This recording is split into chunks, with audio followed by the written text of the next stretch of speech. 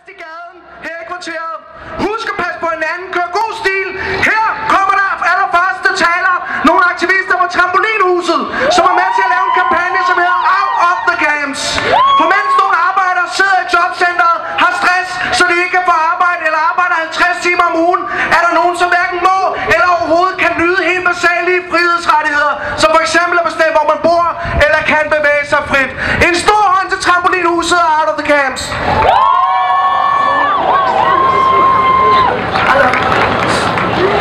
Hello and happy 1st May. I'm Lisa. I'm Isabella. I'm Keiko. We're asylum seekers. And right now we live in Center Sandholm. And we are members of Trampoline House.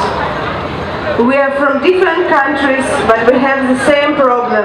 We have plenty of time and no right to use it. We see a paradox.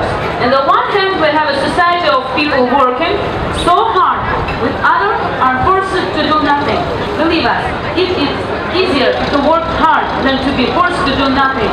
So why don't we share? Most of us are young, active people with different skills, highly motivated, and in our best years.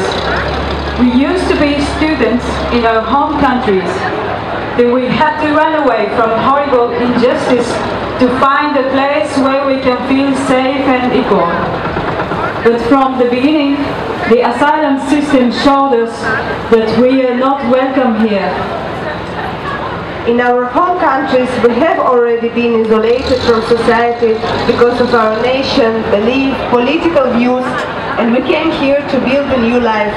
But what we find is total isolation. We have not been accepted by our own society, and now we are not accepted by the new society. We are still strangers and we don't have any rights. Yes, we're not starving, not under bombing right now, but we are living inside the camp like animals in the cage. Most of the time we just eat and sleep and certain about our future. We are fed up with never-ending free time. This time is killing us because we are not allowed to do anything, having no rights to work, to get money, for education, and the simplest right for self-expression. We go deep inside our terrible memories. We stay alone with our fears, with our past. We get depressed, passive, and after this long waiting time, we have lost all hope. We lost our self-confidence. This time can last for 5, 6, even 20 years. We ask ourselves, what have we done to become prisoners? The women in the camps are isolated in double sense. They are isolated also inside the camps.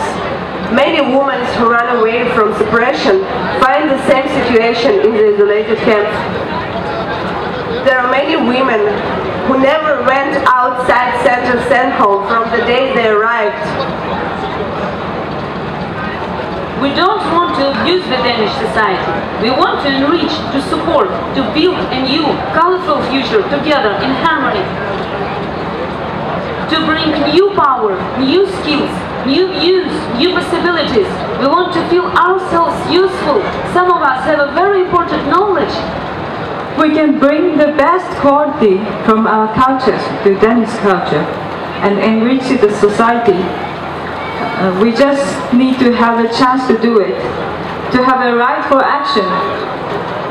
The only way for refugees to become a useful part of Danish society is to let us live and work outside these camps. The Trampoline House is a mixed community of refugees and other residents of Denmark, building a new community together and support one another in difficult process of integration. The Trampoline House is a user-driven community and culture house where we break down the barrier between them and us, and we create an alternative community, which is not the isolating camp and not the excluding society. It is a place where we work like equal. Here we are faces instead of number, and we are creating a new, colorful society. The government will soon come out with a proposal and allow asylum seekers to live and work outside the camps But we are worried that they will exclude some of the asylum seekers, rejected asylum seekers, and especially asylum seekers who will not cooperate with the police about deportation. That means that people who spend the longest period inside the camps will not be included.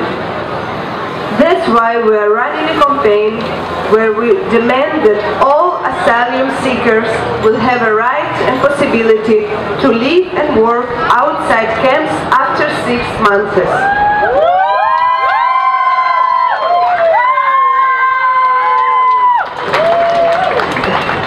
On May 13, we are having a big manifestation where we walk outside the camps together.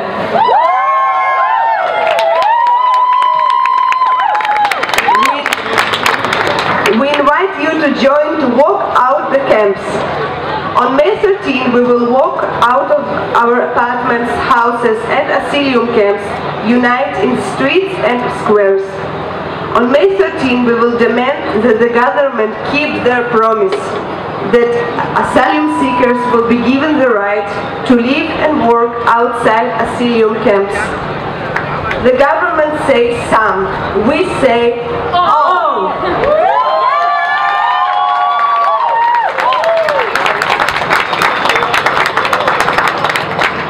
We bring some magazines where you can find more information, so who is interested can just come and get some.